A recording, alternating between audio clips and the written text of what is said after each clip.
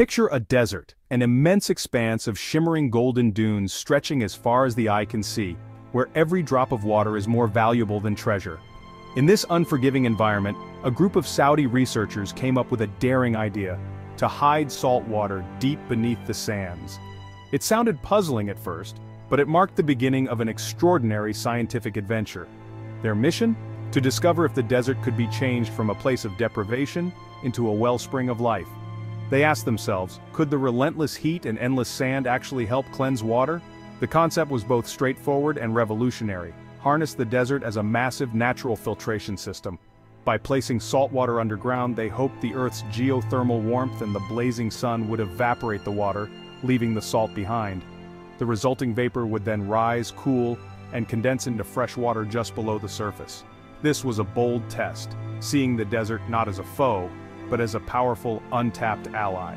These scientists were ready to overturn everything we thought we knew about dry, lifeless lands. Their goal?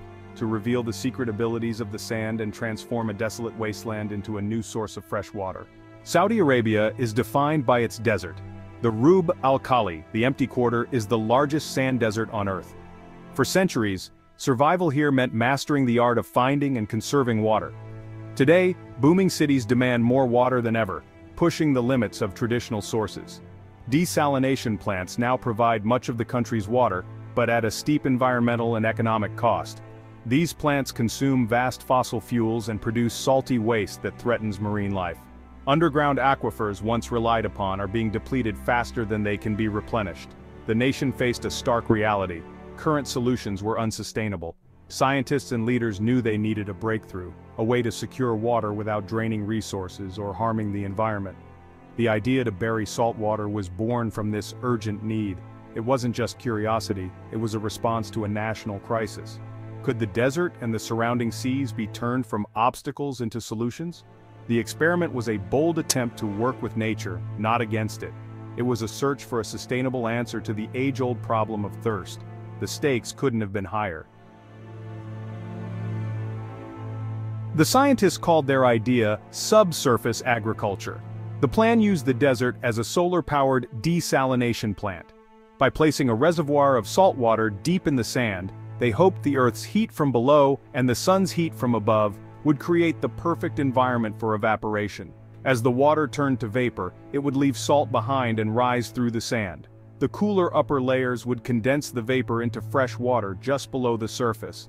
This mimicked the planet's natural water cycle: evaporation, condensation, and precipitation all underground, but the vision went further: plant crops directly above the buried reservoir. The condensing water would create a moist layer, nourishing plant roots without wasteful irrigation. If successful, this system could solve two problems at once: water scarcity and food security. Saudi Arabia imports much of its food due to the difficulty of traditional farming. This experiment offered a way to grow crops using abundant salt water and the desert's own resources. It was a vision of green oases powered by a hidden underground engine. The potential was staggering. Turning theory into reality required meticulous planning. The team selected a remote desert site, representative of the harshest conditions. Heavy machinery dug a deep pit, reaching the stable geothermal heat below. They lined the pit with a heavy-duty waterproof liner to contain the salt water. Tanker trucks delivered thousands of gallons of brine, filling the underground basin. Once filled, the pit was carefully buried, restoring the desert's surface. Above the hidden reservoir, the scientists planted hardy, salt-tolerant crops like salicornia and special grains. A network of sensors was installed at various depths to monitor temperature, humidity, and soil moisture. The setup was complete: a secret ocean beneath the sand, crops above, and instruments ready to record every change. Now, all they could do was wait and watch. Would the desert cooperate? Would the hidden water rise and bring life to the surface? The experiment had begun. The desert proved to be a formidable partner. Equipment struggled against abrasive sand and relentless heat, forcing the team to work at dawn and dusk. The sand itself was unpredictable. Its density and composition varied, affecting how water vapor moved. In some places vapor rose too slowly, in others it escaped too quickly. The scientists constantly adjusted their models, learning from the desert's surprises. Biological challenges emerged as well. Dormant microbes and fungi awoke in the new moisture, sometimes helping, sometimes hindering the crops. Native desert plants, their seeds long buried, began to sprout unexpectedly. The team had to carefully balance nurturing their crops while managing these new arrivals. Progress was slow and often invisible. Days turned to weeks with little change on the surface. Patience became their greatest tool. They resisted the urge to dig up the site, trusting the process and the data from their sensors. The desert demanded respect and perseverance. At last, the first signs of success appeared. Sensors detected a steady rise in soil moisture just below the surface. The process was working, salt water was evaporating, vapor was rising, and fresh water was condensing in the sand. Soon, green shoots broke through the surface, Salicornia and other hardy plants thriving without irrigation. The sight was astonishing, vibrant life emerging from barren sand, watered by a hidden sea. Rigorous tests confirmed the water in the soil and plants was nearly salt-free.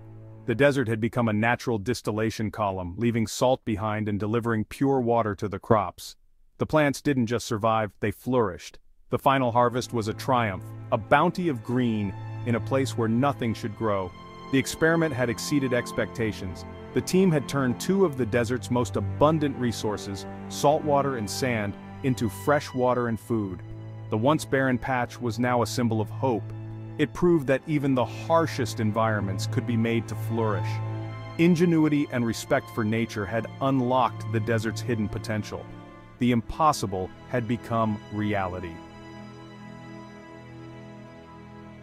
The success of subsurface agriculture sent ripples through the scientific world. For decades, desert farming meant fighting nature, pumping water, battling evaporation, and relying on costly technology. This experiment flipped the script. It worked with the desert, not against it. The breakthrough was its elegant simplicity. No complex machinery, just a clever use of natural processes.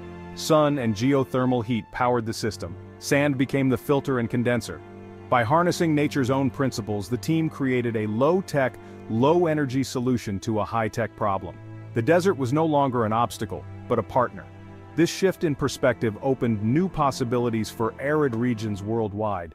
Deserts, once seen as wastelands, could become breadbaskets and anchors against desertification.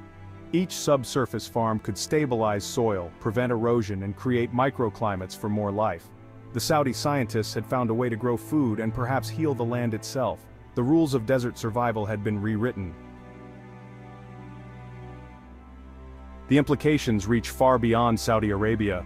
Imagine this technology in Africa, Australia, or the Americas. Anywhere salt water is abundant and fresh water is scarce. Coastal communities could grow food sustainably, empowering local economies and reducing dependence on aid.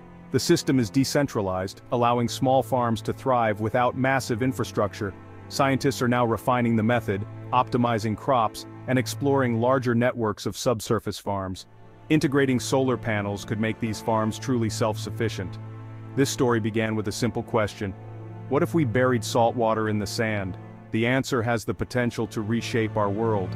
The desert, once a symbol of scarcity, is now a landscape of possibility. With ingenuity and respect for nature, even the driest places can bloom.